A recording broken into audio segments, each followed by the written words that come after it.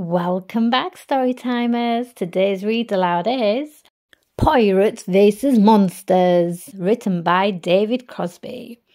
3 pirates met up at the old parrot's head to brag about monsters they'd each left for dead. They boasted and laughed and drank lots of grog, while in from the sea crept a blanket of fog.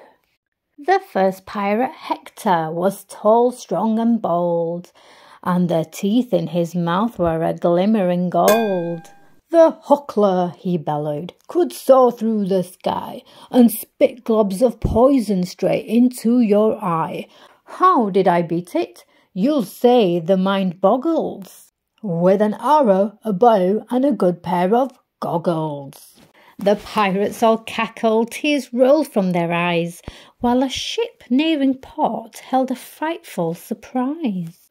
The next pirate, Sue, was a fearsome old girl, with a patch on her eye and her hair in a curl. The Kronk, she spat, was a 2-headed beast, while one head would sleep, the other would feast. How did I beat it? With my sneaking skills. I sprinkled its grub with crushed sleeping pills. They all stamped their feet with horrible glee. Outside from the ship came not one shape, but 3.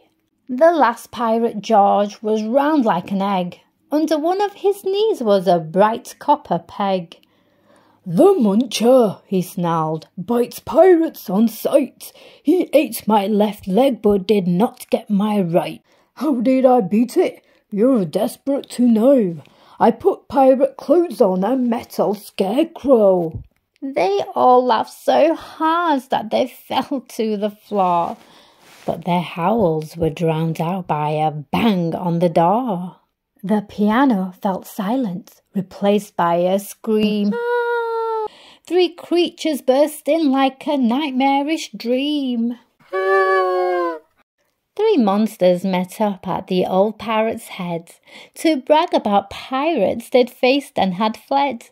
They boasted and laughed and got warm by the fire. But unlike the pirates, no one was a liar. Thank you for listening, and don't forget to like and subscribe, and I'll see you next time. Bye-bye.